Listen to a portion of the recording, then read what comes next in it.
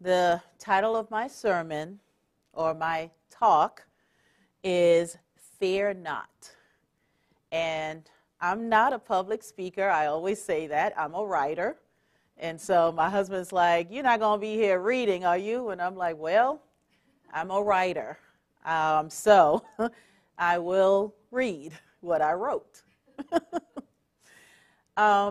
So has anyone here ever been scared? Has anyone ever been literally paralyzed with fear? Unable to take another step? I have. I have always been afraid of heights. Every time I go on a plane, I close my eyes before it takes off. I whisper a prayer, and then I don't open my eyes until, Mariah will tell you, I won't open my eyes until we're up in the air. And then when we're going down, I do the exact same thing because I feel butterflies in my stomach. I am petrified and would close my eyes and just think about God and please be with the pilot and all of that. But one of the greatest fears I have ever experienced was not when my first marriage ended and wondering what I'm going to do with being a single mom. It was not when I miscarried my third child. And it was not even when we ventured to Washington State, not knowing what to expect, the unfamiliar. All of these were fearful at first, but one of the greatest fears I have ever experienced was when I took Christian, my son, and Kasha, my niece, to Disney World and got on a ride. I thought my life was going to be over. I saw my life flash before my eyes while people around me were laughing hysterically. And I had a picture. I was going to bring the picture so Ken could show, but I couldn't find it. I had a picture.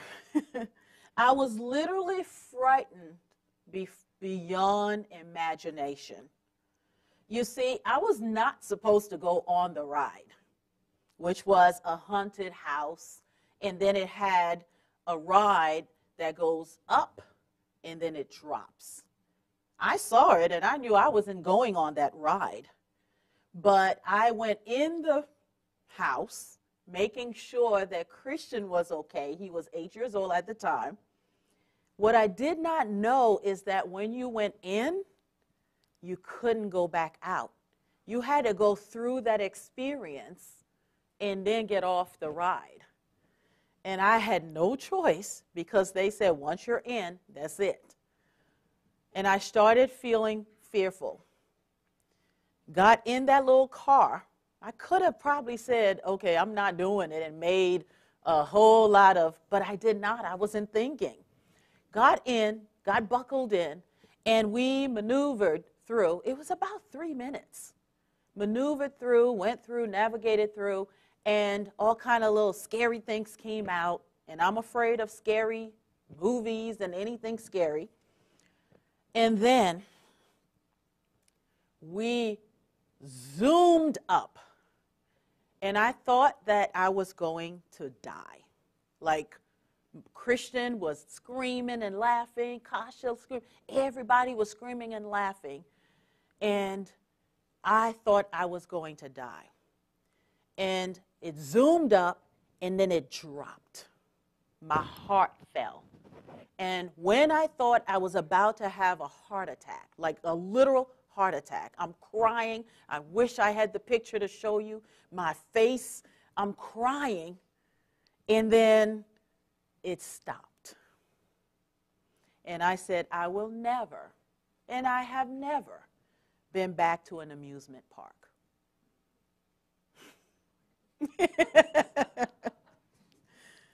And you may laugh because to you, that's not a really good thing to be scared about. But I was literally petrified. You're thinking, this fear of height or fear of scary things is not the same as the death or loss. But to me, I have control over what I do with my attitude and with my behavior after someone dies or after I have a loss, after I get a bad news. But I had no control over where this little car was going. I had no control. I couldn't say, get me out of here. I had no control for those 3 minutes. I had absolutely no control over what was happening to me. And so I was afraid. Surprisingly, the Bible has much to say about fear. In my research, I found that fear is mentioned over 365 times. And it was said to different people as responses to whatever circumstances they were going through. Remember Joseph? Remember Moses? And remember Joshua? And the many more who were told, fear not. Based on the many times fear not is mentioned, I have concluded that God does not want his children to be afraid. I'm not talking about the fear I described where I thought my life was going to end.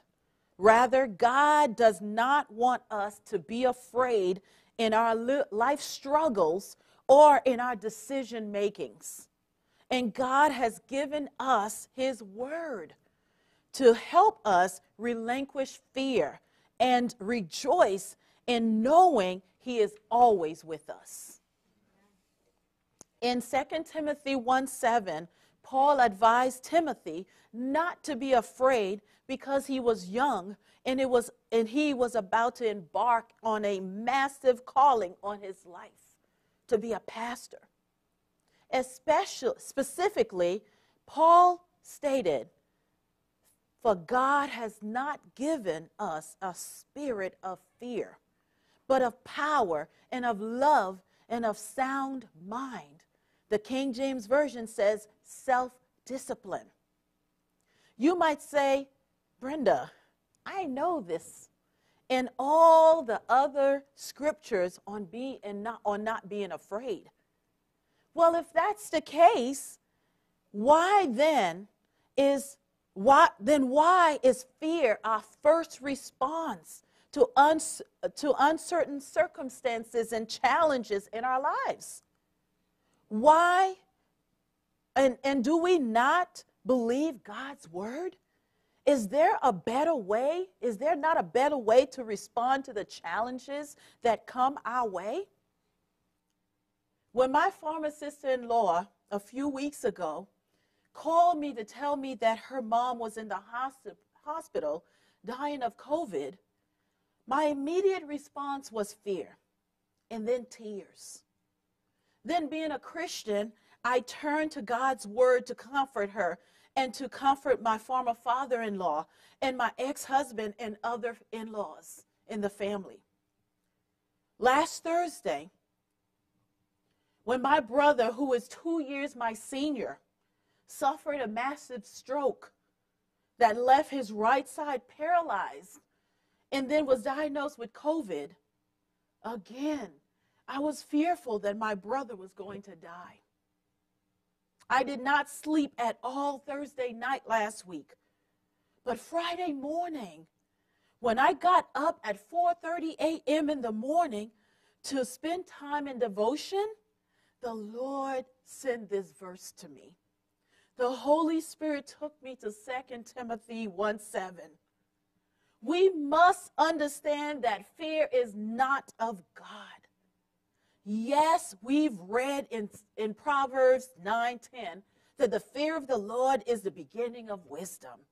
We've also read in Philippians 2:12 to work out our own salvation with fear and trembling. However, this is not the same fear that the enemy wants you to have when you encounter difficult times. We need to understand that we can have fear, we can have good, and we can have bad fear. Understanding the difference will help us to believe God when he says, fear not. So what's the difference? I'm glad you asked. Good fear is when we were told in Washington State to slowly back away, turn, and run like crazy if we ever encountered a mama bear with its cubs. Good fear can sharpen and heighten your senses to make you jump into survival mode that could benefit you and others in a fire situation or a natural disaster. I have a healthy fear of the police. And so I watch my speed when I'm driving in my Lincoln MKZ that can go up to 160 miles per hour. My healthy fear of alligators would keep me from jumping in a breeding place such as the St. Johns River in Florida. And my healthy fear of lightning storms prevents me from running around during such storms. But as Christians, a healthy fear of God is biblical. Proverbs 1:7 says the fear of the Lord is the beginning of knowledge. This means that reverence and awe, recognizing that he is our creator and sustainer. In Proverbs 9:10, Solomon continues that the fear of the Lord is the beginning of wisdom. His father David knew this. And now Solomon also understands that divine reverence brought godly understanding. Understanding to know that the same creator of the universe has the power to give us strength through Christ Jesus to free us from bad or unhealthy fear. So what is unhealthy fear? Unhealthy fear can put you in a paralyzed state where you find yourself trapped in bondage. I've learned that this is not God's desire for us. As Paul explains in 2 Timothy 1:7, I'll read it again. God did not give us a spirit of fear, but what did he give us? A spirit of power, a spirit of love, and a spirit of self-discipline. I've learned that God desires us to grow in our relationships with him, with our families, with our church family, and other believers. He wants us to grow in our faith in him by following Jesus' example of total dependence on him. We call this sanctification. In 1 Thessalonians 4:3, Paul tells us that it is God's will that we should be sanctified. And James reminds us in chapter 1, verses 2 through 4, when he says, "Consider it pure joy, my brothers, when you face trials of many kinds, because you know that the testing of your faith develops perseverance. Perseverance must finish its work so that you may be mature and complete, not lacking anything." So it is God's desire that we persevere in our trials. And some of us have had so many, we stop counting. He wants us to finish the race so that we will be mature and complete, not lacking anything. This process is not cheap. He calls you and he calls me to pick up our cross and follow him. This means we may encounter many problems that can incite fear in our lives, especially for me this month. I've learned that to be a follower of Christ means to be an enemy of the prince of this world, who comes to steal, to kill, and to destroy. We give him the victory when we respond in fear and allow fear to take control of our lives. As for me, I will not allow him to win. I should be home right now, crying my eyes off because of the news I got yesterday. But that's what the enemy wants. He wants us to wallow in sorrow and heartbreak over things we have no control. I have victory over fear because of Jesus, who lives in me through the power of the Holy Spirit. Don't forget that we do not wrestle against flesh and blood. There are powers and principalities and spiritual wickedness in high places opposing our faith. It is in the face of both earthly and eternal enemies that the Lord would remind us to fear not. In fact, in Matthew 5:11, Jesus says, "Blessed are you when people insult you, persecute you, and falsely say all kinds of manner against you because of me." And he says, "Rejoice and be glad."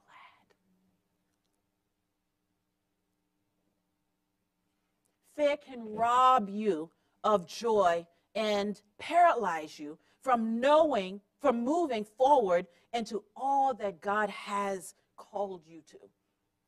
Instead of a spirit of fear, you have been given a spirit of power, of love, and of discipline. God gives us power. Before he went into the clouds, Jesus said in Acts 1:8, "And you will receive power when the Holy Spirit comes to you, and you will be my witnesses in Jerusalem and in all Judea and Samaria and to the ends of the earth." How can I be a witness if I am chained up in fear? How? This kind of power leaves no room for fear or doubt. When a believer has the Holy Spirit working in and through him or her, there is nothing that cannot be accomplished in working in accordance to the will of God. Not to mention, Paul says in Romans 8:11, "And if the spirit of him who rose Jesus from the dead is living in you, living in me, he who raised Jesus from the dead will also give you life to your mortal bodies through his Spirit who lives in you." If you have unhealthy fear that is preventing you from experiencing the life in Christ that you are destined to live, then you need to examine yourself and remember that you were given a spirit of power. Secondly, God gives us love. When we walk in a spirit of love, as Christ did, unhealthy fear is driven from far away from us. Jesus walked to the cross in a spirit of love. Love for you and love for me. And we can assume that he walked out of the grave in the same empowered spirit of love. Don't forget, this is the same spirit alive in you and in me. We have it. The next time you're experiencing fear of any of its associations, like anxiety and worry or doubt, examine yourself. Make sure you're walking in a spirit of love. Finally, God gives us self-discipline or sound mind. It takes a lot of discipline to recognize fear and deal with it appropriately. It's simple It's simply easier to let it go, to shrug it off, and just call it a fact of life. I hear that all the time. Well, it's life. We struggle. We go through this. We put labels to our fears. Oh, I struggle with anxiety. And it's an illness. But there's a remedy. Jesus Christ. We have the remedy. We have access to it. All we have to do is reach out and take it. The issue is, fear is not a fact of life God has for you in Christ. It's not. That's a lie from the enemy. Paul wraps up his encouragement to Timothy in 2 Timothy 1:7 by reminding him that he has been given a spirit of self-discipline along with love and power. Discipline is a vital ingredient in the process of sanctification.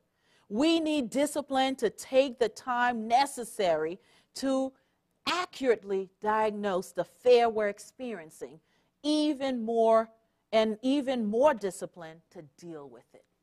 You have to do something. You can't sit back and say, well, the Lord will take care of it.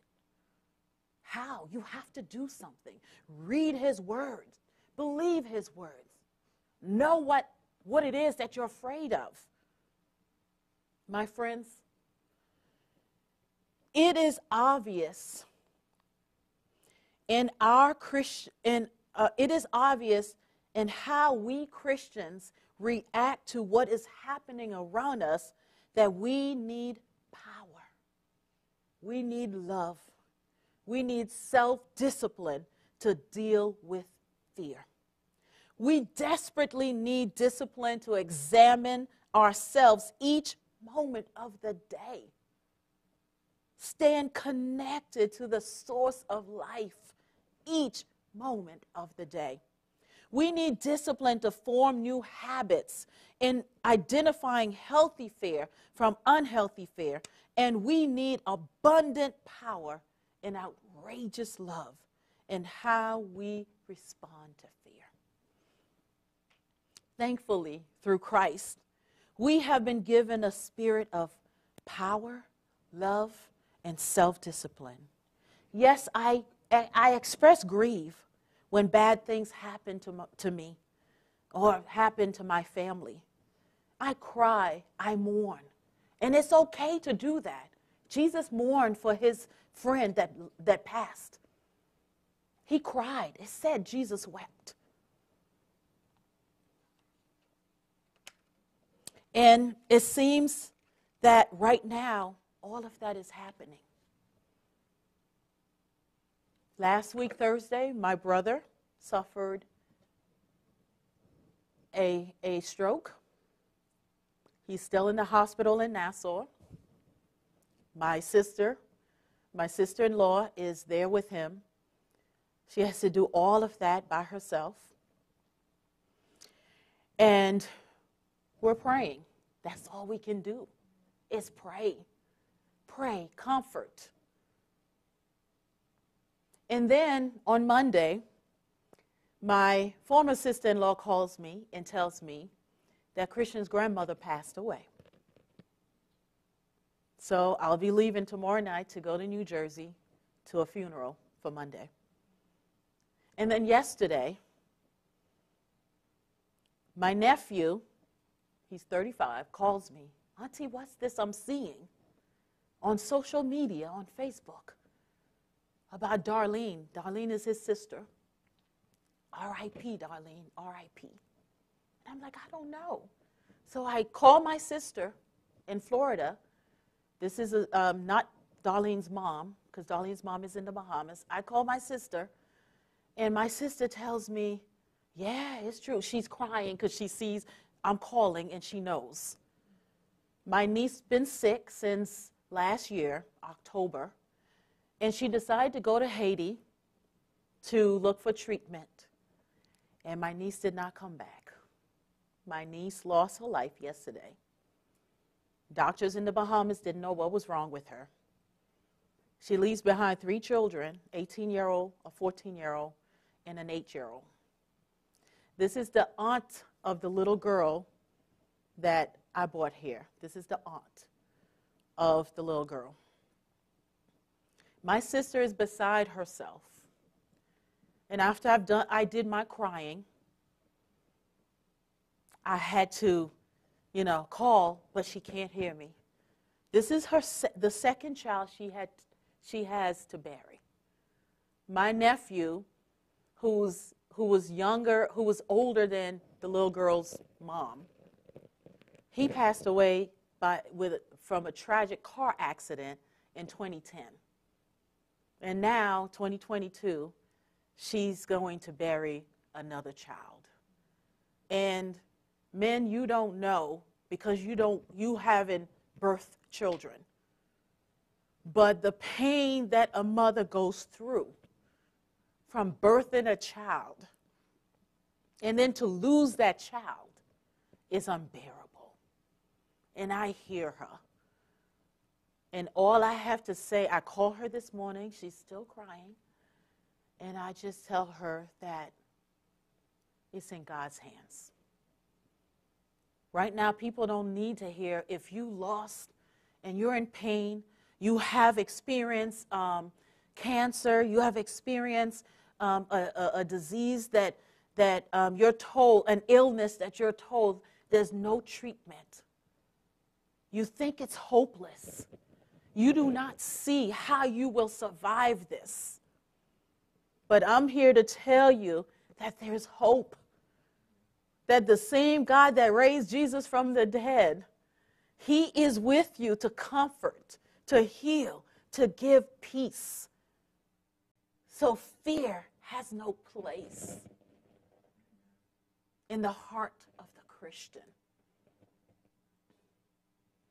The only thing I can do is surrender. Surrender my hurt, surrender my pain, surrender my fear. And I ask your prayers for my family. Because right, left, and center are under attack. But we cannot allow the enemy to have not even an ounce of victory. Because even in death, God allows this to happen for his glory. Some good will come out of this. He's trying to tell us something. We need to wake up. Because this earth is not our home. Jesus needs to come and get us. Come, Lord Jesus. That's our prayer. And when we experience fear, we have Jesus because he's able. He is able to keep us and help us if we ask. He's not going to do anything that we don't ask. But if you're praying, and I'm praying, and we're asking, he gives. And whether you ask or not, he's always there. Because his goodness falls on the righteous and on the unrighteous. So keep praying. Keep praying for that wayward child. Keep praying for the person who is struggling. Keep praying for the person who has not accepted. Keep praying because God is able. So I would like to encourage you to anytime you experience fear, I write it down in my journal. I say, God, I give my fear to you.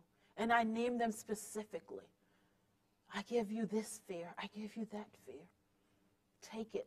Do what you will with it. I don't want it. I don't want it. I want to experience your joy. I want to rejoice always. That's it. And today, that's it. That's all I want. And I hope that's what you want. To walk in the joy of the Lord every single day, regardless of what is going on around you. That's it. That's it. If that is your will, if that is your desire, stand up with me so we can pray. That you want to walk in the joy of the Lord every single day of your life. Because circumstances will come and go. And if you are focused only on circumstances, you are in bondage. You are trapped. And God does not want that. He has come that we may have life and have it more abundantly. Father in heaven, thank you so much for your word. Thank you that you did not give us a spirit of fear, but you gave us the spirit of power, of love, and of self-control. We thank you, Father. We thank you that today we are free. Those of us who have fear, Lord, we release them in Jesus' name. We release them, Father, because sometimes these fears that we have keep us from doing your work, keep us from walking into the plan that you have for our lives. We ask you, Father, that you will give us your Holy Spirit who walks with us every single day.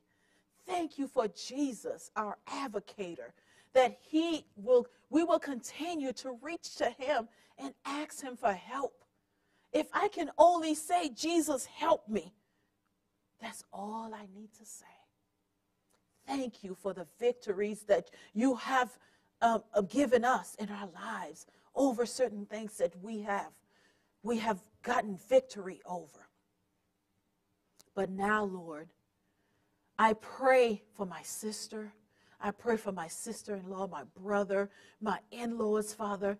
I pray for all of us who are going through something, that you will allow us to relinquish it all to you, because that's the only way we will experience the joy and the peace that you give. In Jesus' name I pray. Amen.